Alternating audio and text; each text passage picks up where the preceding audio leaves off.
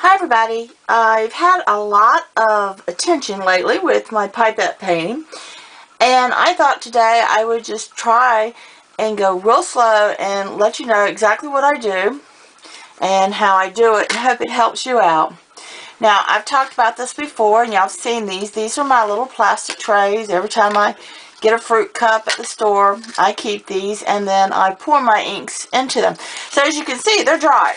See? They're dry right now. Alright, that's what I love about it, because you can pour your inks in here, use them, and then all you have to do is take some water and spritz it in there, and that reactivates the water. So it makes it portable, easy, and I love it. So when I have a new cup, like I think I'm going to be using orange, this is actually yellow, but it dries orange looking, but that's yellow. I'm going to take some of this, and this is a really old ink I have. I've had it for ages. But this is what I do. I normally just pour some in here. And that's it. Okay? So, let's take a pipette. These are pipettes. They're little squeezable tubes, nice and soft. They have markings as to, how you can fill them up, but for this you don't really have to worry about that. So, I'm going to start with a color. And I think I'm going to, actually I think I'm going to start with brown. It's a little unusual. It's got, this one has brown in it, has gold sprayed in it, it has a lot of different colors. So after I spray my water in there, I'm just going to reactivate the paints, swirl them around a little bit. And I don't really want a darker color. If I want a darker color, I could add more brown. But this is going to be kind of an outlining. And I'm going to take my pipette. So what you do is you squeeze the bulb first. Oops. And then you put it in your ink or your watercolor, whatever that you're using. And you release that bulb, and that sucks it up into the pipette. And I don't worry about any of these little things here. Let me just dab them up for right now. But by the time I finish, you're not even going to see that. And people get too worried about mistakes. So this is a really good technique for freeing you up and making you get a little looser. So what I'm going to do here is I just gently squeeze. And as I squeeze, I draw my pipette into the shape that I want to make. Okay? Now, if you have too much ink in an area, you can go back and suck that up. I'll show you that in just a second. So there is a nice little flower shape. Okay? And like I said, for right now, I'm not trying to do anything specific. I'm not worrying about any air bubbles, any blotches, nothing like that. All I'm doing is just drawing shapes, letting the ink kind of go. I mean, there's only so much control you're going to have over this. Okay? So you're going to have to let loose. Now see, there was a little blob that came out, but we don't get worried about things like that. We just keep going. So here I have a start to my field of daisies. Now I'm planning on drawing kind of a, and I am going to blot that up because I don't want that to bleed too much to my other pages. Let me get a little more paint, or ink I should call it. I guess I get confused because I call it painting with the inks. But this is kind of my little mountain scene here. Okay. And let's do one more.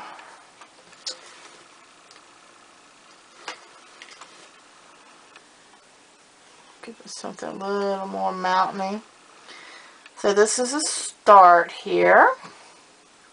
And then, like I said, now, if you got ink blobs, don't worry about it too much. Now what, if you don't mind the splatters, you can go ahead and see release by pushing in your bowl. That does create splatters. And then set it down where you got too much ink and suck some of that up. Okay, and I'm going to draw a sun here. So again, squeeze and release, and then release your bowl and suck up that ink. Okay, so this gives you a really nice way, I think, to maximize your inks. Okay, so here's my sun, and then we're just going to do, which hopefully we'll come back and do some colors. Okay, very loosely. Don't get too wound up at the moment with how things look. This is just the start of your page. This is just your basic outlining. Okay. So now that I got that, if I want to, I can come back and I start redrawing over things. And when you start this, like I said, you're only going to have so much control. But what that does is give you all those nice, lovely, loose lines. I mean, I think they're lovely anyway because I love the random look of this. I love how it feels when it's all done.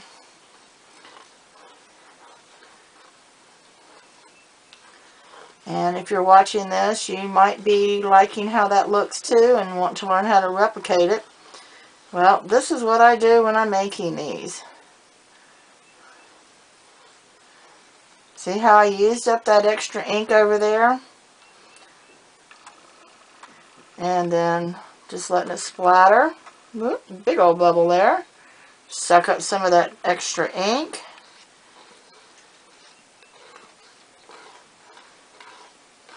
I'll draw a little different kind of flower, not too much, but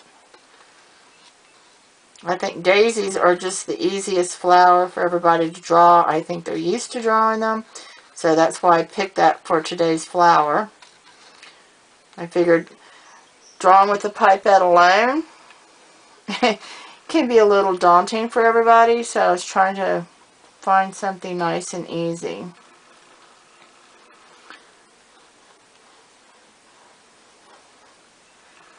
So you can see I'm pulling out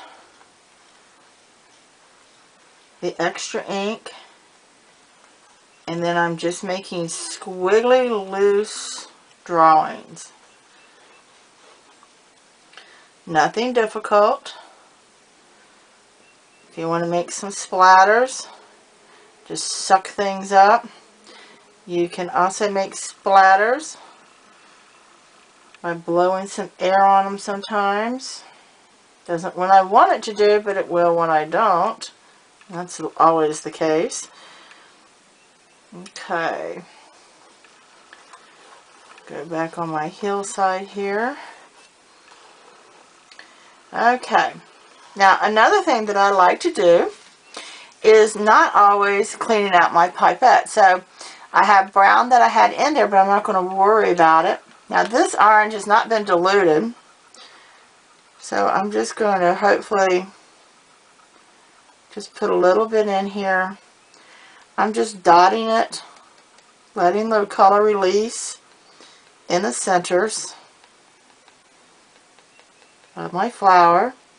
Again, I'm not worrying if the inks run into the other colors. I love all that effect. I mean, it gives you just such a nice blend. It will make you feel more artsy. That's the case. Okay, and I'm also, because this is my sun, and my sun's going to have some different colors here. So I'm going to start by just loosely taking the ink and just laying it out here. Okay, I'm not doing too much of anything other than that at this moment. Okay, so now let's take my yellow. See how that turns yellow when it's sprayed on there. And again, I'm just going to take my same pipette, squeeze it out first. By squeezing it out first, you're not going to put ink in here. See how the orange didn't mix in there? That's because I squeezed the air out and then I sucked it up. So then we're going to take some yellowy orange, which would be the next layer. Now, I also take my pages and help direct my ink flow sometimes. Okay. So we can start mixing that up a little bit. Bring that brown in a little bit too.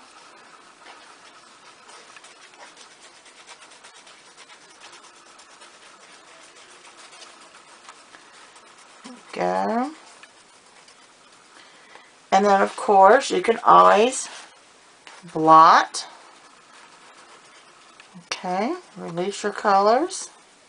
Now see this orange here I'm noticing isn't blending as well. This is an old one. So it's not made like the other inks to blend, but that's okay. Now I'm going to take some green. I'll start working on my hillside a little bit here. Now I am going to change. This so far has been orange, brown, and green in this, orange, brown, and yellow in this pipette. So now I'm going to switch to one for greens. This could be greens and browns. We're going to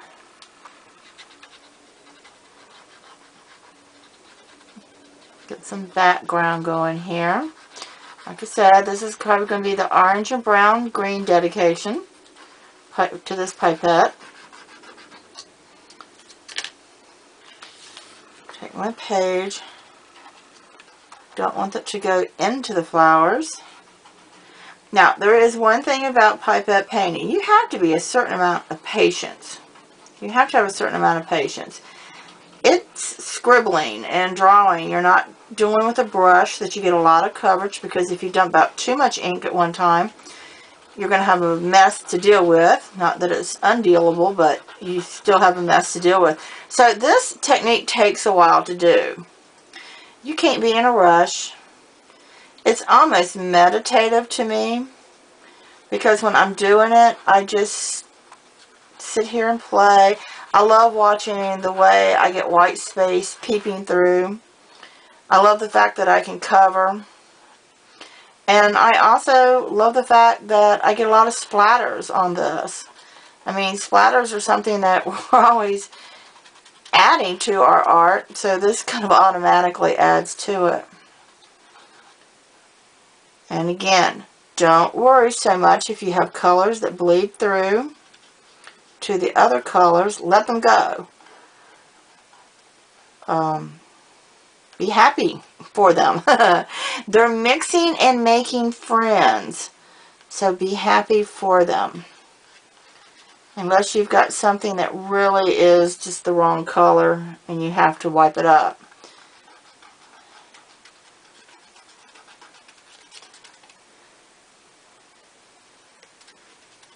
But I basically just kind of let it go.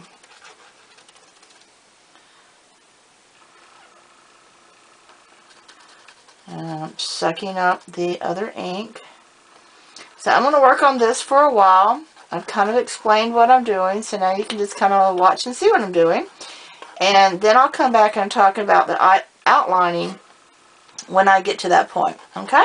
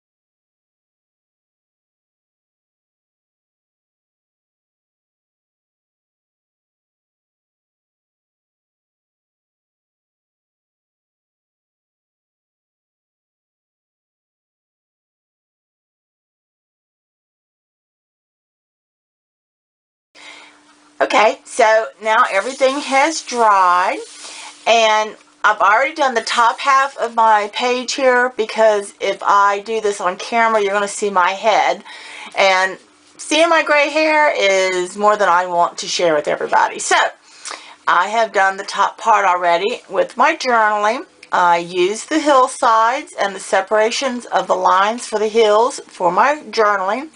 I like to fill the line space there with the words. So that's just a fun way to journal. Now, anytime that I am working with this technique, I do think that the outlining of your Pipette drawings really brings it out and makes it pop.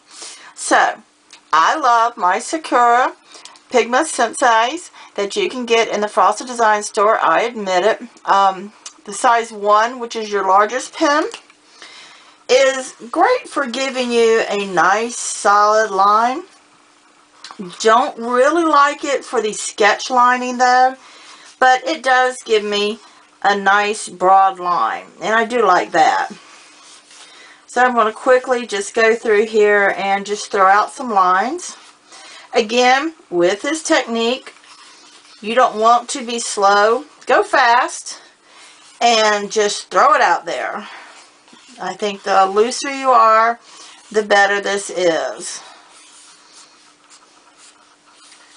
And if you think, well, my drawing looks like kindergarten art, well, you're really going to feel that way when you do this technique. But I think it's a lot of fun.